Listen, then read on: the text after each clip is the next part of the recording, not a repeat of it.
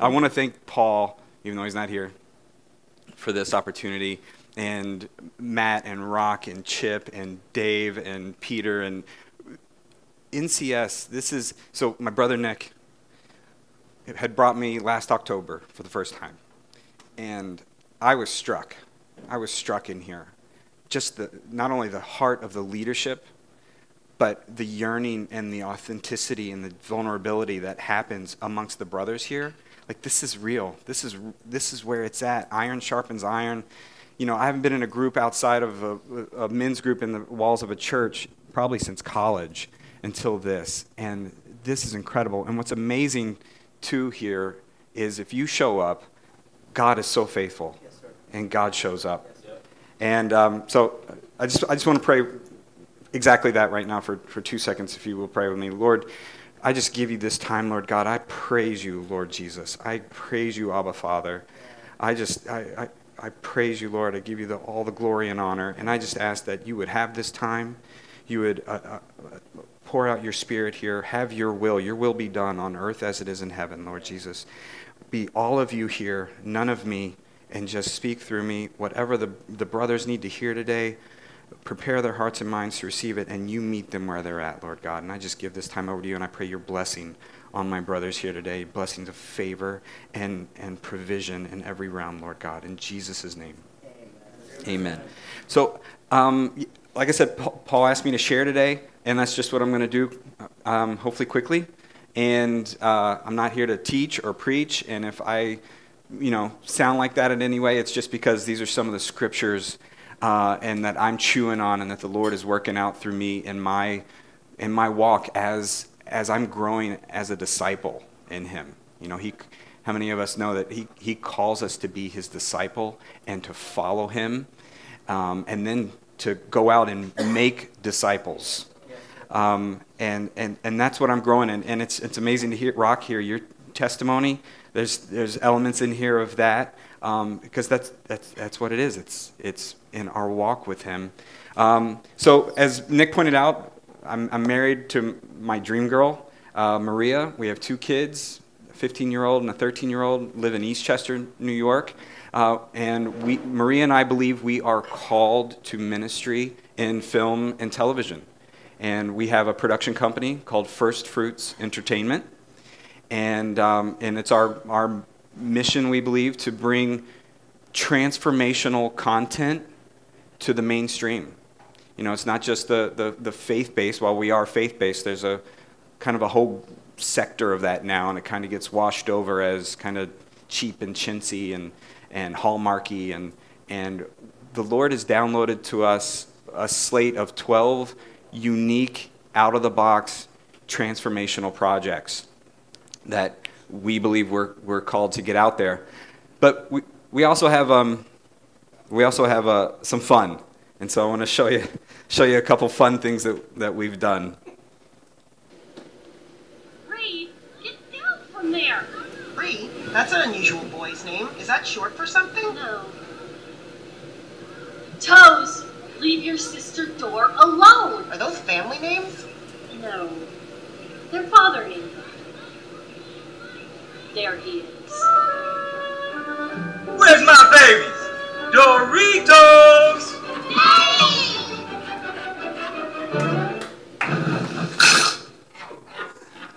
And then there's one more. My brother-in-law's in this one too. Do this thing!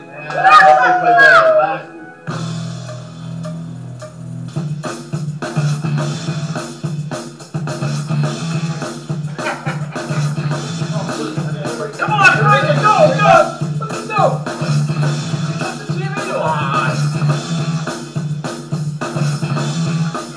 You wouldn't hurt Grandpa now, would you?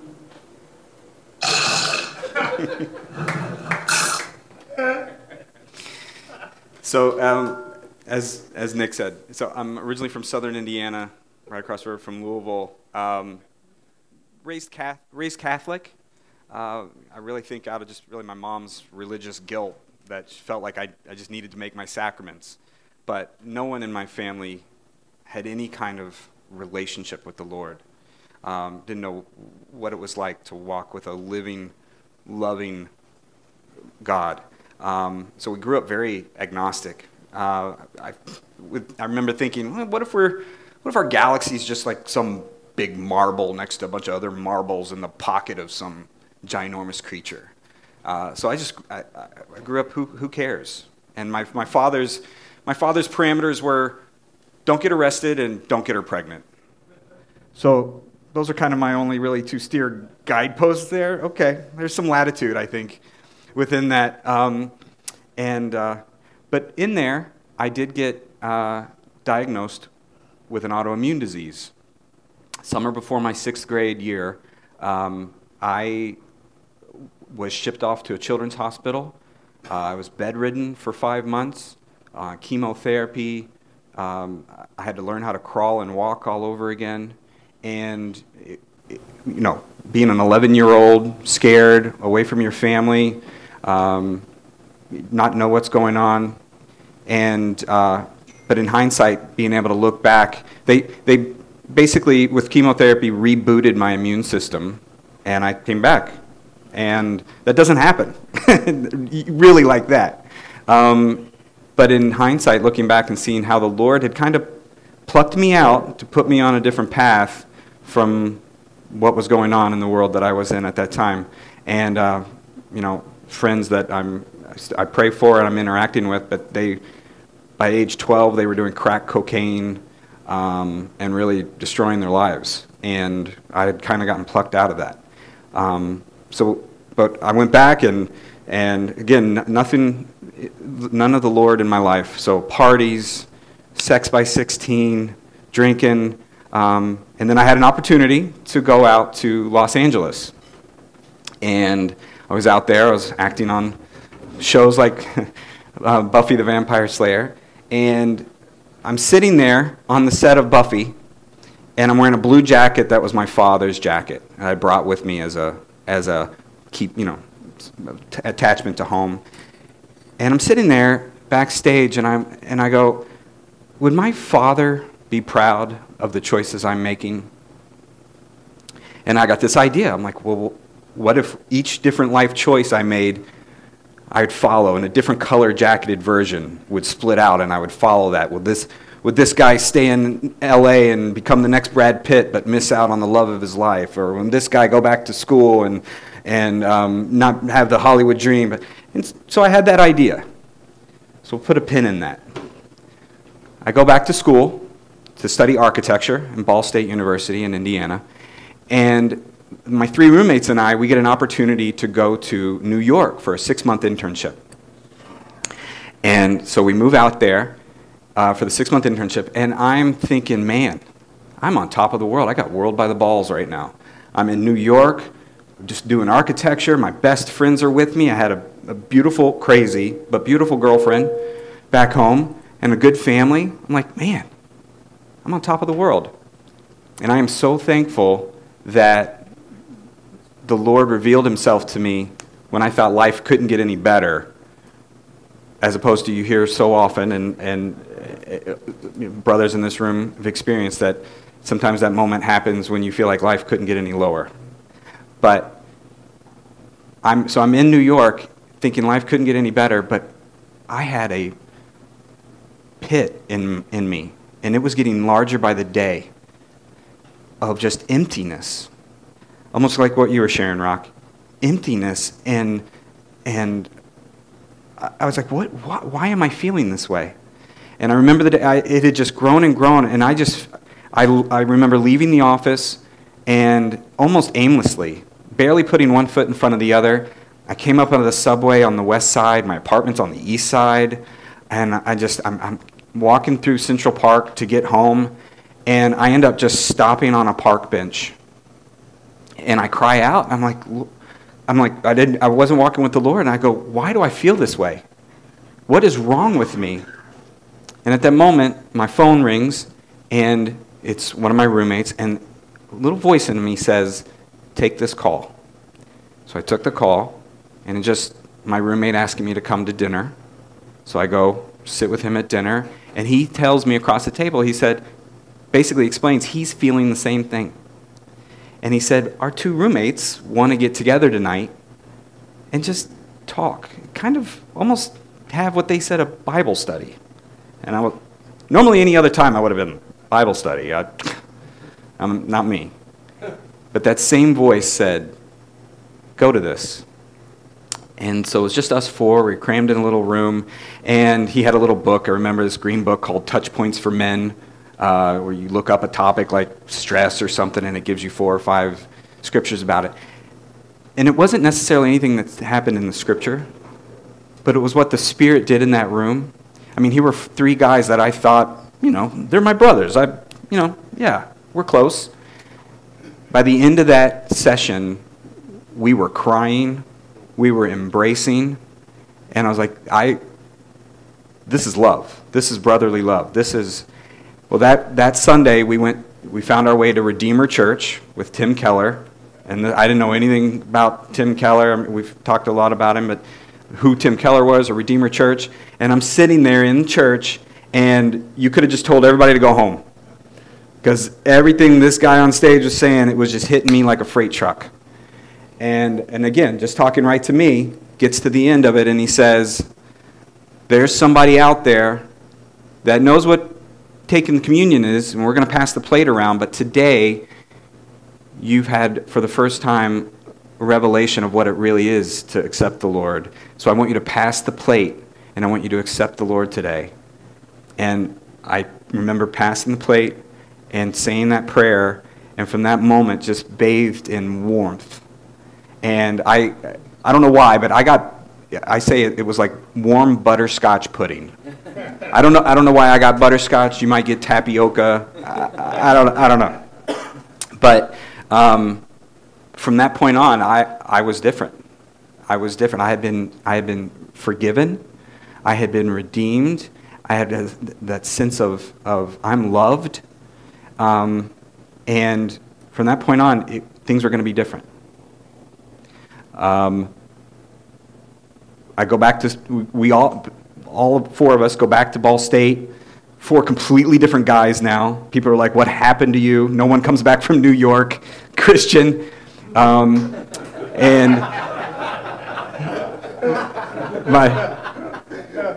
we got plugged into Campus Crusade for Christ. If anyone has children or kids or getting ready to go, it's an incredible organization. My 3 friends felt led to start a Bible study in the architecture school.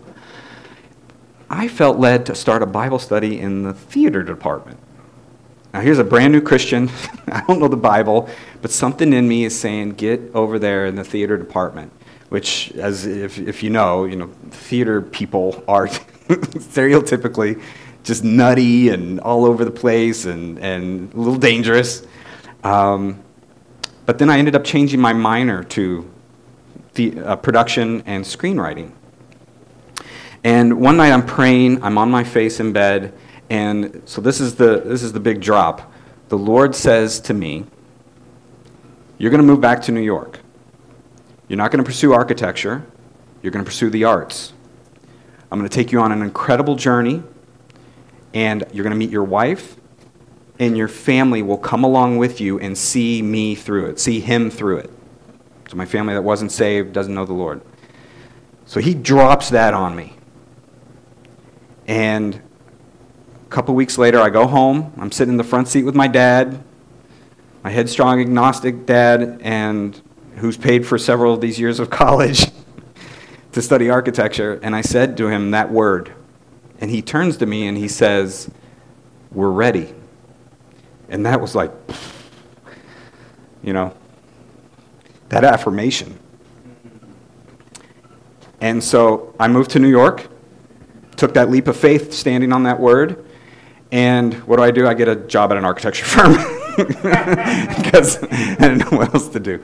But while I'm there, I'm looking for any and every opportunity to do what I believe the Lord had called me to do. And I see a casting notice for a Christian off-Broadway show. And I send in my headshot and letter, and I write, and I said, listen, I'm supposed to be out here, so I don't care if you even give me a part. I'll sweep the floors in the theater, whatever you want me to do. Well, I get called for an audition, and I walk into this room. And now, I'll preface this with, because coming out in New York and being by myself and not knowing anybody, I had given it over to the Lord in that, Lord, I would love a beautiful lady to share this with, but I want you. I want you above all things. And if it, always have me on you. And if that's more important to me, your love is more important to me than a partner. And I walk into this audition room, and there in front of me a table, 2 producers and a director. And as soon as I see the director, I am struck. I mean, electricity. I can't even concentrate. I don't remember the lines. I sit down in the chair. I stumble through the audition. And I leave, and my dad calls me, and he said, how'd the audition go? And I said, I don't know. But the director is smoking hot. Well, I get a part, and I'm like, Lord, this play, you told me to come out here. This is all about you. I've given you this play. But if you don't change my heart by the end of this show, I'm asking that director out. Well, the last night of the show, the director happens to ask me to walk and get some props, and we're walking, and the conversation veers to, why are you out here? And I give her that word. I share with her that word that the Lord dropped on me. And she'll tell you, when she heard that word, she got struck. And she knew she was going to be with me. Well, we get married, Maria. We have immediate 3 months later, pregnant, and then on Deal or No Deal a few months later. And we tried to start writing, producing. But this is really where I've been working and struggling, and kind of what Rock was saying.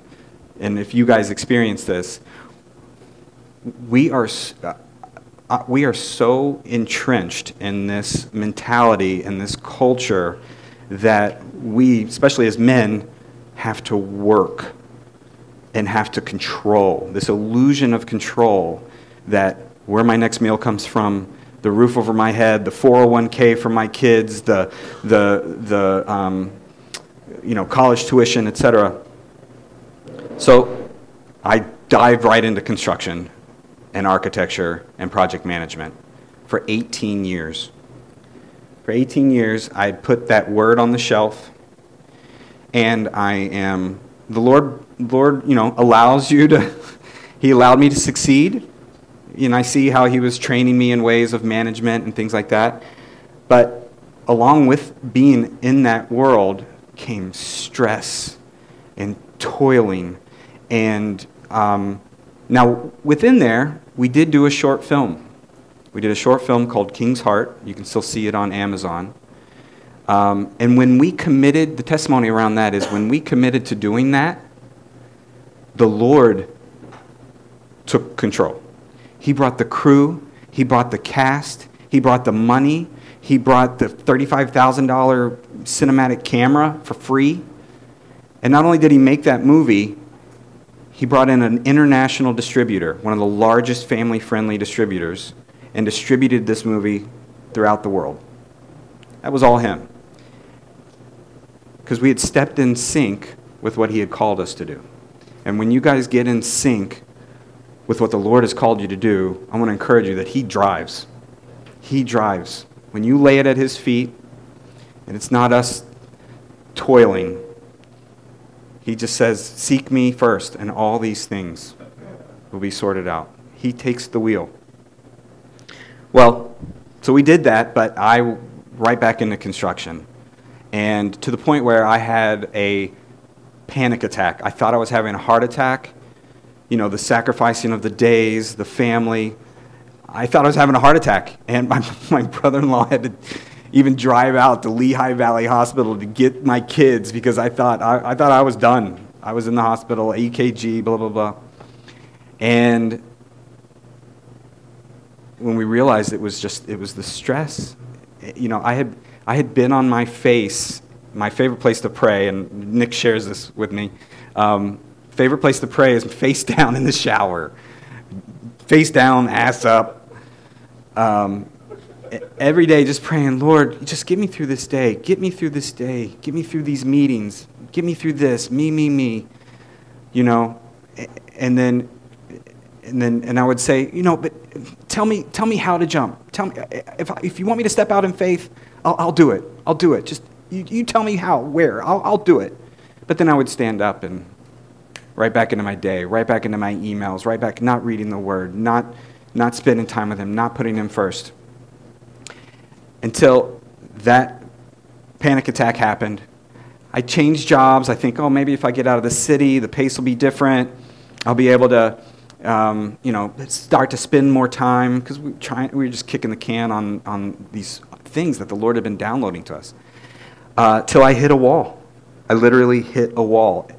The Lord just stopped me, and there I am on my face in the shower again, and I finally quieted myself after that prayer. And I say, and Lord, you tell me where to jump. You tell me, I'll do it. And He said, I told you. I gave you that word. Nothing has changed. I'm same God, I'm in control, and this is the word I gave you. You just aren't following it. And I stood up, and I went, yeah, but can you just tell me a little more? Can you just tell me how? And how many of you know that He doesn't give you the whole plan up front? He just wants you to step out of that boat and walk in faith. So I went and told my wife, I said, babe, I think I gotta leave my job and we're to do this full time. And she looks at me and she says, finally. And she was scared. I mean, we have financial obligations, we got 2 kids. But that's a point there too. As I'm over here toiling with this stuff and out of where the Lord wants me, that was causing her to also be out of what she's to be doing, and she not being able to be fulfilled and on her purpose and on her. And us as the head of the household, we have that. I felt that responsibility and that obligation, and I never thought of it that way. Hey, I'm again me, and I'm doing my providing for my family, and not even thinking about what the Lord has in store for her as part of that shared calling. So I just want to encourage you guys too, whoever in marriage, relationship, and there's that also. Are we lifting up our significant others? Are we lifting them up and supporting and edifying them so that they can be fulfilled and accomplish what they need to do? So then I also called my dad back home again, and I said, Dad, I think this, I'm supposed to leave my job. And he says, we're ready. The same thing he said. He doesn't even remember saying that. He said that same. So I go into my job, and I'm ready now to take the second biggest leap of faith that I have on this, standing on this word again. The word that I moved to New York, the word that got me that wife, the word that allowed him to just drive and make King's Heart. I go into my boss's office and I just tell him everything. He probably thought I was a wackadoo. But, and then I stepped out and left my job. That was last May. And, and when I did that, God said to me, you replaced me. You had replaced me as your leader, as your provider, as your savior, as you had replaced me with your world, your control, you wanting to do all this. Same way you put me first, and then I brought you the bride, because you were always going to keep me first. The same with your career. You put me first, the movies will come. What I need to do through you in that will only happen if you put me first. Because we're called to not worry, cast our cares and burdens at His feet, and seek Him first and be His disciple. And so since then, people have been asking me, how's the movie business going? And I tell them, I'm becoming a disciple. I'm putting Him first, and I'm not perfect, but I'm reading the Word. As Rock was saying, I'm reading the Word. I'm praise and worship. Can't encourage you enough to just praise and worship. There's songs out there right now that just like those songs that'll speak to the time you're going, and sing those in your house, walking in men's fellowship, and also just being I'm more intentional and purposeful now about my relationships. And you realize your prayers you get out of the me prayers, and it becomes then about the people around you. I was just reading in Mark the other day of in Mark where the 4 men carry the paralytic and they open the roof and they lower the paralytic down so he can get healed from the Lord. And I felt like, am I still seeking the Lord as the paralytic? Or am I now one of the 4 men that are going out and bringing people, ripping open that roof and lowering them down? Am I seeking him for that? Because I know he's got me.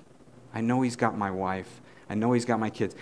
And that's the faith walk right there that I'm working out, to be his disciple. When he called Peter out of his boat and Matthew out of that tax collector booth, it says they left everything. They left everything.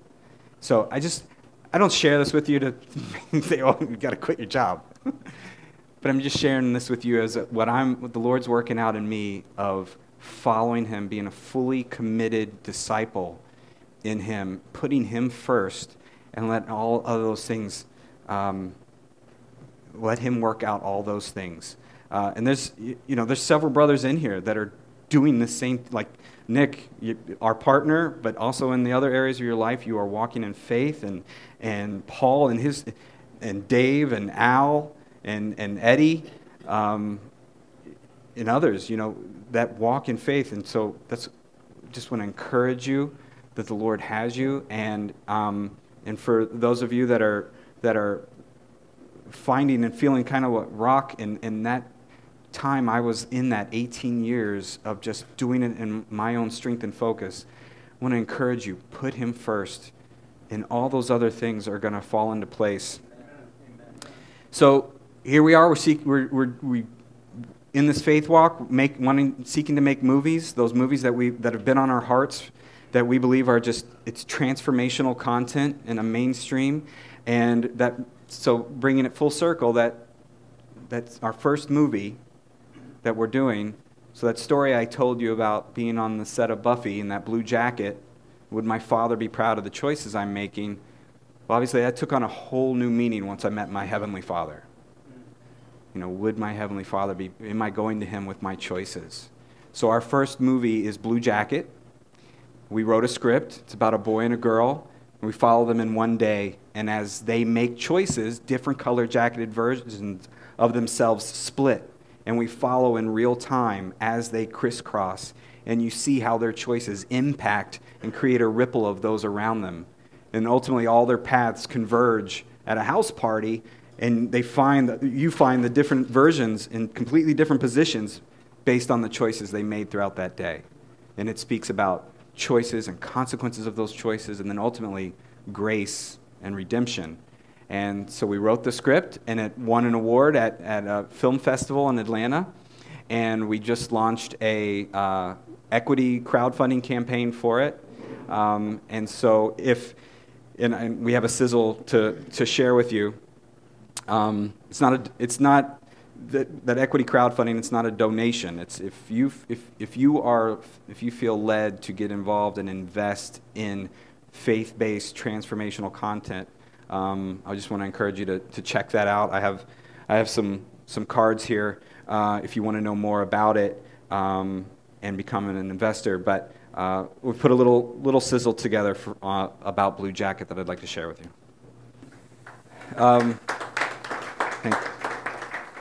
And then our next project, just want to share this. My wife just finished a romantic comedy. It's hilarious. It's about a little girl who grows up on movie sets. Her mom is a stand-in for the Julia Roberts of the romantic comedies, and she grows up thinking love is a fairy tale like from a movie, only to years later be left at the altar.